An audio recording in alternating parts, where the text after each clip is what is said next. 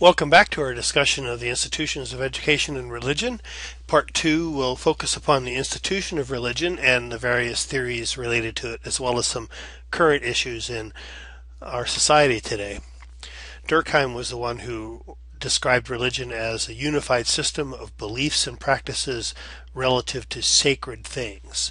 And sacred meaning, again, when we think about sacred, there's a lot of emotions that tie up into that and everything. But from a sociological standpoint, take the emotions and the feelings away from the word, and essentially sacred means the opposite of the profane or ordinary kinds of things. So these are extraordinary things that these practices are shaped around. Durkheim believed that there were three elements of religion, and these were that there were beliefs, that some things are sacred, practices that centered around those sacred beliefs or those things that were sacred, and a moral community that resulted from this group's beliefs and practices. So beliefs, practices, and the moral community were the elements of religion in Durkheim's definition. Functionalists believe that religion serves some very important roles within our society in order to keep society operating. And there are really four primary functions that religion serves. First, to answer questions about the ultimate meaning of life. What are we here for? What is the larger purpose of our existence? What are my commitments and obligations to other people? How do I relate to the larger world? What happens after death that makes what I do here in my existence important? These are the kinds of things that religion serves to answer for individuals. Religion also serves to provide for social solidarity.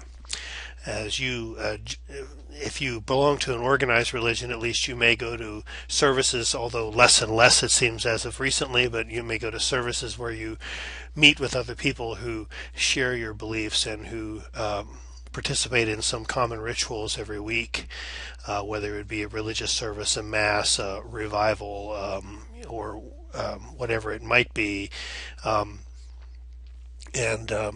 Together you form a community and you feel connected to each other. You may go out and perform good deeds in the community, or you may have social events together because of that. The youth of this community may have a youth group and go out on activities together. So it binds you to other people.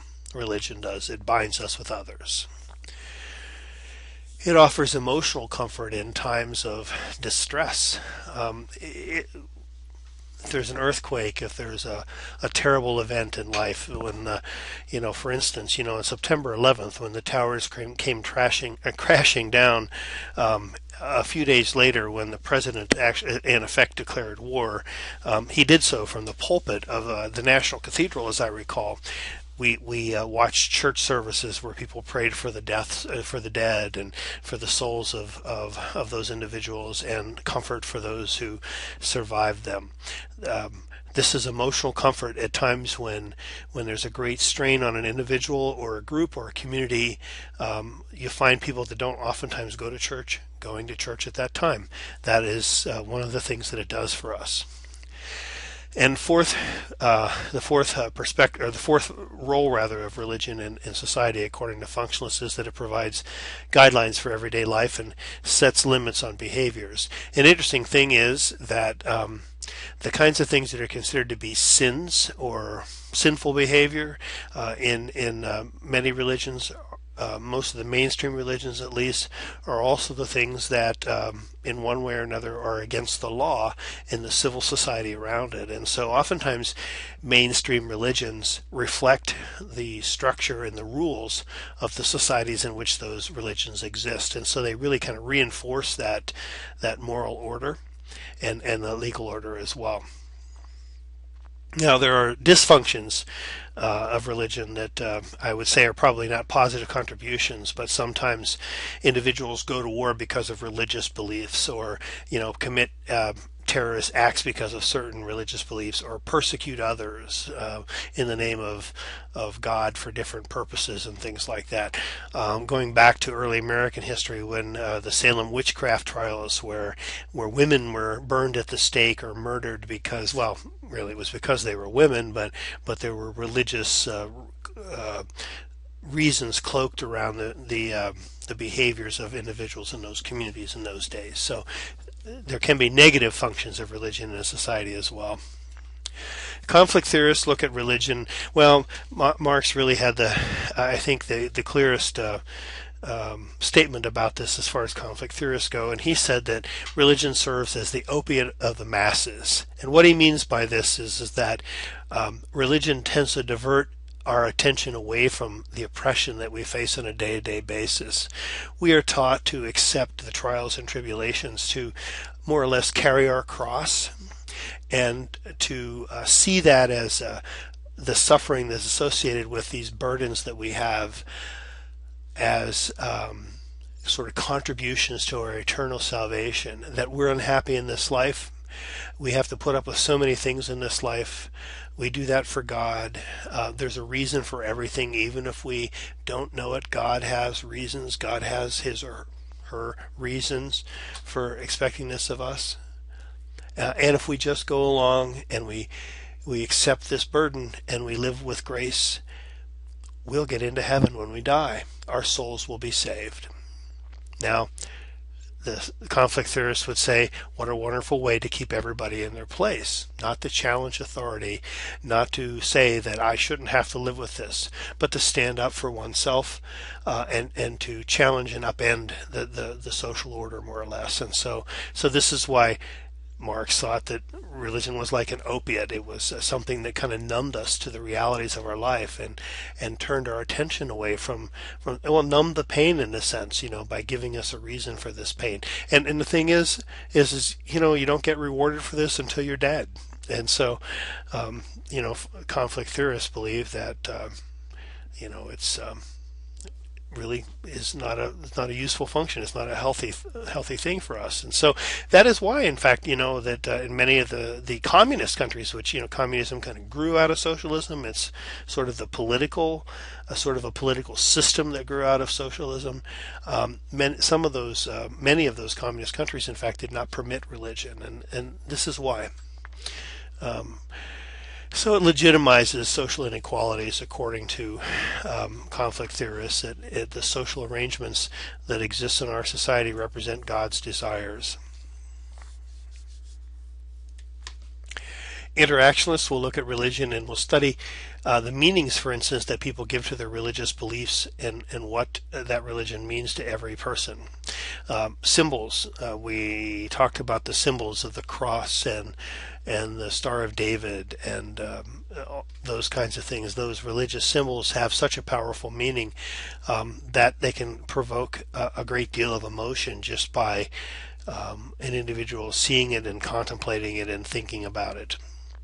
Rituals, ceremonies, repetitive practices unite members. Again, those kinds of activities that I talked about that the moral community gathers around the belief system and practices on every Sunday.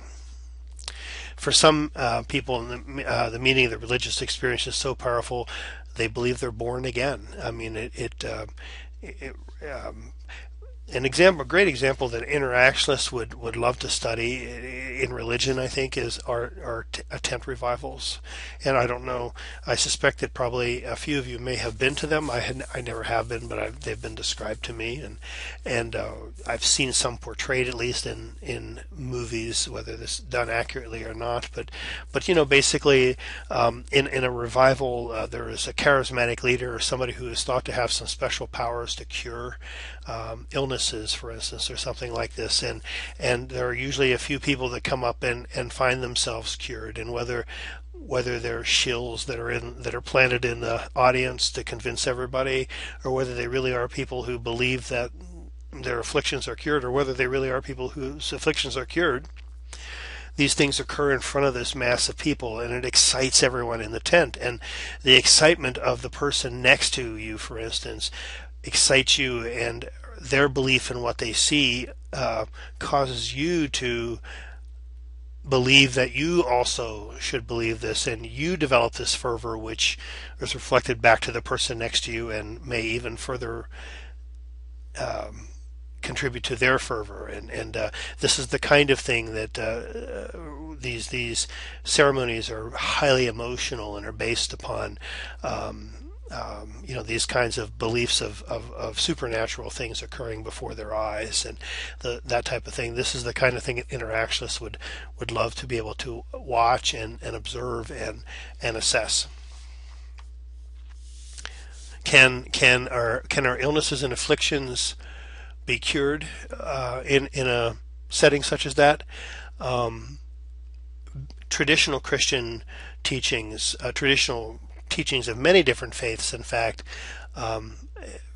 traditional ministers will tell you that if you believe in something, it'll happen. In fact, one of the basic tenets behind prayer is, if you ask for something in prayer and you believe it, it will happen. It will be given to you if you have faith in that, in your Creator. And so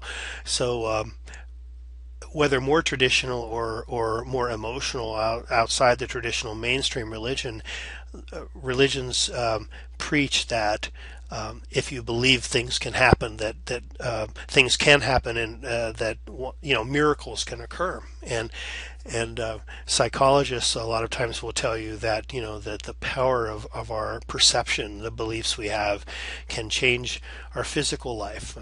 Therapists teach people with chronic illnesses ways within their own minds to perform things that help to, they believe, actually speed the healing process. And so who's to say that these things aren't real? But interactionists would love to assess and watch these things going on. Henslin looks at religion from another standpoint and looks at different types of religious groups, and he essentially identifies 4 types of groups. And we're going to look at these groups from the ones that are, say, the furthest away from the mainstream, the furthest away from the norms of society, so to speak, and gradually move towards those that are better organized and bureaucratized, so that you'll be more familiar with each as we go along. You're familiar with cults, at least with the concept of cults. A cult is a religious community that organizes around a charismatic leader, and usually that leader, that charismatic leader, is someone who has a great deal of ability to attract persons to him. And most of the popular religions that we have today, the more traditional religions, started with a charismatic leader. Jesus Christ was a charismatic leader. Martin Luther, charismatic leader. Muhammad, charismatic leader. And so really, religions kind of get their start sometimes with this kind of leadership. In a cult, religious fervor tends to be high. Ultimately, the cults tend to fail. And when we talk about leadership in another few weeks, we'll see one of the reasons for this is because when the charismatic leader dies, usually the community around that leader, that cult, will also die, because it is focused very much upon the powers of that particular person. But if a cult, and I will also tell you, and if you're interested in cults, you know that we hear very negative things about cults generally in the mainstream media, and one of the reasons for this is because they tend to operate outside the typical society. They tend to isolate themselves.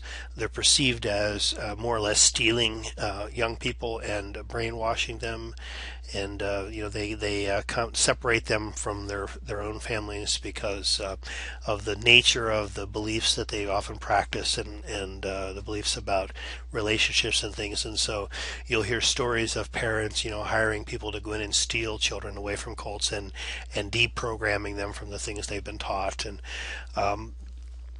those kinds of things tend to be associated when we think about cults. We also hear about occasionally, in the news, mass suicides. There really haven't been any that I've heard of in recent years, but real recently. But within the last 10 to 20 years, several different cults that have resulted in dozens of people killing themselves at one time or being killed in defense of their charismatic leader. Perhaps the most famous cult that was in, at least that was in modern day history, it was the Jonestown cult with Jim Jones as the leader. And if you're interested really in looking at the story of a cult and the kinds of things that can come out of it, that's something you should Google and read more about, the Jonestown cult and Jim Jones. I still remember the cover of Time magazine when they ran across all of these dead, bloated bodies. The term about drinking the Kool-Aid, if you believe you drink the Kool-Aid, well, I think that comes from that experience, because Jim Jones had laced the Kool-Aid and everybody drank it knowing that they were going to kill themselves. So, interesting concept. Cults do survive sometimes, and those that do survive then form what is referred to as a sect, which is a loosely organized group, a fairly small group. Usually the emphasis is upon personal salvation. But it's not really a church. It is yet it's not organized enough to be a church, but some eventually turn into churches. And the Amish is mentioned in our text, I believe, as an example of a sect. I'm not sure. I think the Amish really connect more as a church, but I suppose it depends on how you analyze that particular thing. Now, the other thing you'll hear oftentimes about a sect is not so much as one big, kind of growing out of a cult, but rather breaking off from a church. That some people within a church become unhappy and break away because they feel the church has become too bureaucratized, perhaps, and isn't dealing with the spiritual life enough, and kind of break away into their own little section. That's where the sect word comes from, I believe. Churches, a sect that does survive and continues to thrive and attracts more attention and more people. As it attracts more people, it begins to necessitate having a leadership and to have more organization, and to become bureaucratized, and that's where it becomes a church. Churches tend to be very bureaucratized, and a good example of that I'm familiar with, being a Roman Catholic, is the Roman Catholic Church, and the Pope is the leader. The Vatican is, it's its own country, in fact, and it's a state that's highly bureaucratized and apparently quite dysfunctional in and of itself. And it's necessary for members of that religion, I think, or that faith, sometimes to separate themselves from all the bureaucratic stuff that goes on with the church, and to concentrate on the faith, because it is embarrassingly bureaucratized at times. Can be national and international. And one of the things that you see as you move from a sect to the church is that the professed relationship with God, that connection to the Supreme Being, is less intense in a more highly organized religious group than it is in a smaller group like a sect. Something that we don't hear much of, and we're not very familiar with, is called an ecclesia, and this is a state religion. And I'm wondering, I'm thinking about religions or states where it is where the religion runs the state, so to speak. It is really a part of the cultural identification. I know that Poland, for instance, is said to be over 90% Roman Catholic, and the church certainly has a high amount of influence upon the government there, and it is very, very. In fact, it's interesting that the fall of communism, in many respects, began in Poland while we had a Polish Pope who was visiting there frequently, and many believe that John Paul II had a lot to do with the fall of communism, first in Poland, then ultimately in the other countries. And he was appealing to, I think, the power of religion in that country as opposed to the power of bureaucratized government. It's very close to an ecclesia in some respects, I believe.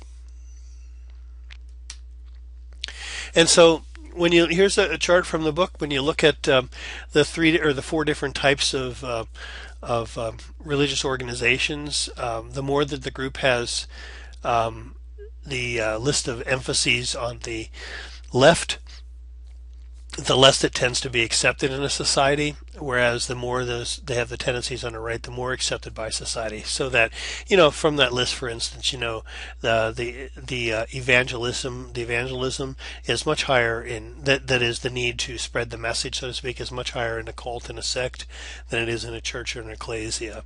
The notion of personal salvation, hostility towards other religions and hostility from other religions, feeling rejected by society, the belief in the healing intervention of God, God speaking directly to them, a literal heaven and a hell, literal interpretation of the scripture. These are things that tend to be less accepted in a larger society, at least in our nation, and so tend to be more associated with cults and sects, whereas churches and ecclesias are more associated with wealth and larger organization, more worldly success among its members, and a clergy with formalized training also. That's something that you see in these other organizations that you don't in cults and sects so much. So you can see really that cult and sect membership generally is made up of individuals from lower socioeconomic groups in churches and ecclesia, or with the higher socioeconomic groups. And in fact, among the many churches, there are some churches that are associated with higher socioeconomic levels than others. And the mainstream churches, that I think the textbook talks about, the evangelistic churches, the fundamentalist churches and religions, almost lean more towards the sect end of things, the blue side, because of their insistence upon the literal interpretation of the Bible and those kinds of things. There tends to be a higher degree of individuals with lower income in the fundamentalist religions than in the other kinds of religions, such as I believe there's the Episcopalians and the Jewish religions that are associated with the highest average income among its membership.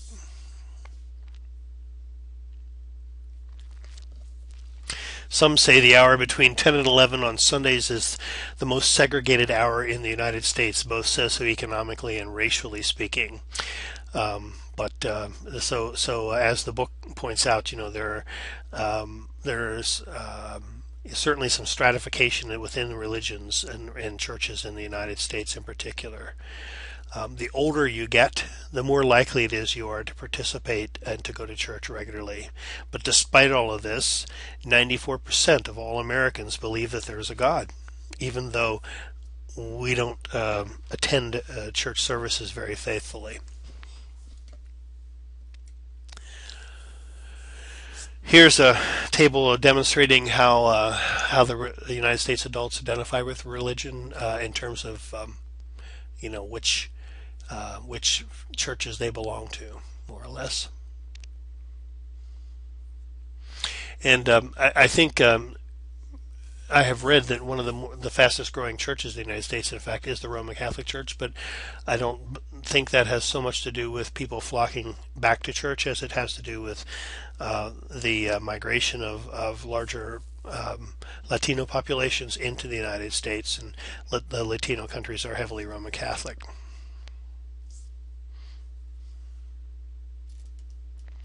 Here also is a chart that looks at social class and religious affiliation, and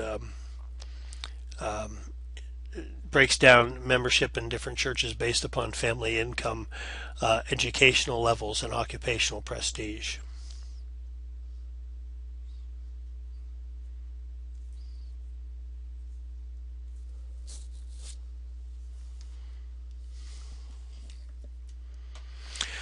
And as we close this particular discussion about the institution of religion, the text also spends some time looking at the future of religion. And while many people believe that organized religion is dying out, at different times there have been the intellectual mood of the culture that says maybe people don't believe in God anymore, or that religion itself is dying and people don't need a church to connect with their personal savior, those kinds of things, but most of the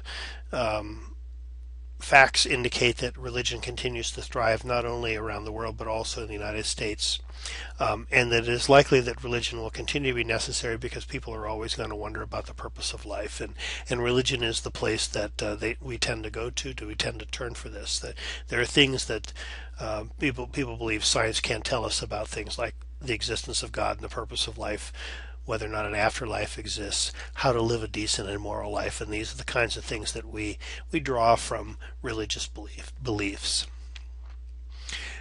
So that will end this week's lecture altogether, and if you have any questions about any of this material, please do let me know. Otherwise, I'll talk again with you next week.